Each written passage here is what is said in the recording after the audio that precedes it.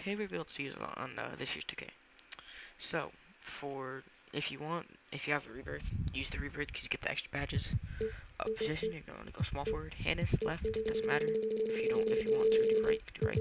Jersey number doesn't matter. I got 1. For height, 6'8". Weight, 194. Wingspan, 6'10". And then body shape doesn't matter. So for your close shot, you're going to want 67. For your driving lamp, you're going to want it at an 82. For driving dunk, you're going to want it at an 84. For stand dunk, leave that. Min range, put it at a 77. For 3-point, put it at a 92. For your free throw, put it at a 75.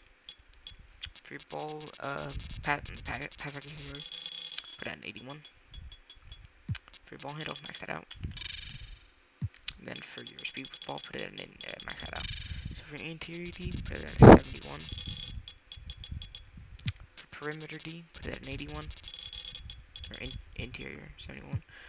Steal, 76. Block, put it at a 31. Offensive rebound, put it at a 27. Defensive rebound, put it at a 66. Speed, max that out. Acceleration, max that out. Strength, you're going to put it at a 74. Then vertical, put that at a 75. Then next, max out your stamina. For me personally, I like to go shot creator and spot up shooter because I like to fade in you if you hit from deep, because you have that extra.